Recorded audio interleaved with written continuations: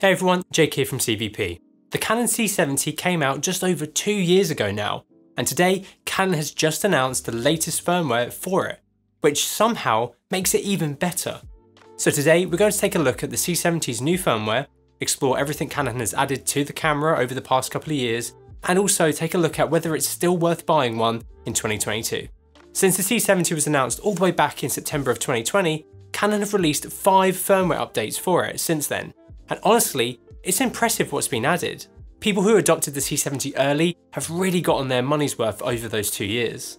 Canon has added and tweaked so much, and this includes loads of little changes, but also larger updates like the addition of several custom picture profiles, the ability to record cinema raw light internally to SD cards, and both frame and interval recording modes. It really is an incredibly well-rounded package now, for any filmmaker or content creator wanting a camera that can adapt pretty much anything.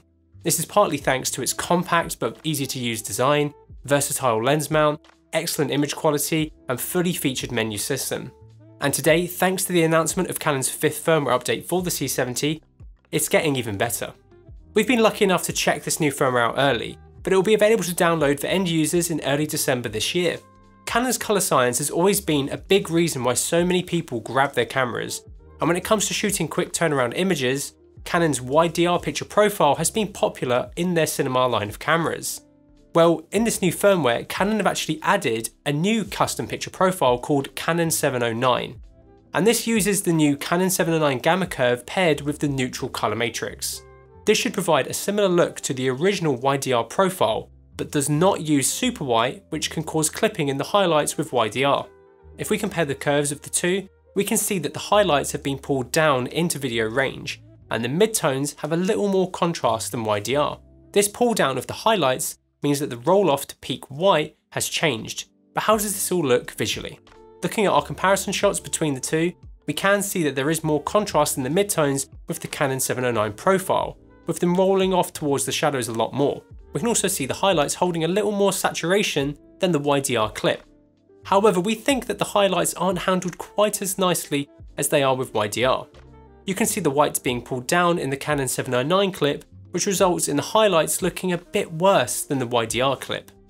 It's great to see that Canon has kept the YDR option in the camera, and this way you have the option to shoot whichever one you want for a certain situation. I would say that the Canon 709 profile looks like a good option for people wanting a more contrasty and saturated image straight out of the camera with no processing in post at all. YDR is a good middle ground between this new profile and C-Log 2. It's a bit flatter and less saturated, but from our testing, handles highlights a touch better. It will just need maybe that little extra pop of saturation and contrast in post, which we actually do when processing YDR rushes normally.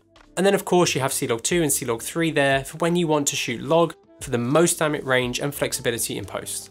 One of the biggest criticisms when the C70 launched was its restricted internal recording formats. With this new firmware, Canon have expanded the 4K intra-frame recording options are possible internally with the C70. You can now record DCI 4K or UHD up to 59.94p, which will have a data rate of roughly 600 megabits per second, and as you drop down your frame rates, this data rate drops also. I would have loved to have seen intra recording options for 4K 120, but I guess that would have been asking a bit too much, and this is a good addition at least. Having the option to shoot intra 4210-bit now for 4K 60 is great, as there is a clear step in compression between long op and intra. So for those wanting a little bit more quality out of their slow-mo without shooting raw, this will be a very welcomed addition. The autofocus on the C70 is good, but it's definitely not quite in the same league as the cameras from Canon that use their second generation of dual pixel autofocus, such as the R6 Mark II we looked at recently. However, this new firmware has made it at least a little bit more featured, as we now have the addition of eye autofocus, as well as face and eye autofocus in slow and fast mode, which is great to see as this was another complaint that people had about the camera. When using eye tracking, you can easily move between the eyes and even touch between them, which is a nice way to select which you want to focus on. With this eye tracking, you can also use it with Canon's manual focus assist tool, and this means you can still use manual focus if you want to, but benefit from the eye tracking. We've managed to shoot some side-by-side tests using the new and current firmware with 2 C70s and 2 28-70 f2s, and really we can't see a difference in tracking performance. However, where you can see a difference is manual focus in slow and quick mode on the original firmware and face tracked autofocus on the new one. So overall, these are great additions, but I really do hope Canon brings their latest system from the R6 Mark II and brings it to their Cinema EOS line, as it's definitely a step up in performance. The system does a good job at tracking eyes once it's identified a face in frame. This means that if you cut off the mouth or get too far away, the camera can struggle sometimes. While the C70 does give you the option to record 4 channels of audio, you could only monitor 2 on the standby screen. However, with this new firmware, you can now monitor 4 on the standby screen as well. XC protocol support has also been added, which means that the camera will fit better into live multicam production workflows, as this will allow it to be controlled remotely via an RCP or remote camera control application. Lastly, they have added support for their new flex zooms and CN8, so the camera is the most optimized when used with them. The C70 is an excellent versatile workhorse of a camera, and at the price point it currently sits at, it really does offer a lot of bang for your buck. We often reach for the C70 when we want something compact and easy to shoot with, for behind the scenes or anything else where lighting and location can change quickly. The only areas that could be improved are its sensor readout speed, low light capabilities, the addition of intra-frame or RAW for 4K 120, an update to the dual pixel autofocus 2 system, an SDI output, and maybe CF Express Type B recording media options. But I've pretty much just described the C300 Mark III there with a few tweaks, so I don't know how that would work. We all really enjoy using the C70's excellent Super 35 sensor. However, a full frame version of the sensor would be interesting.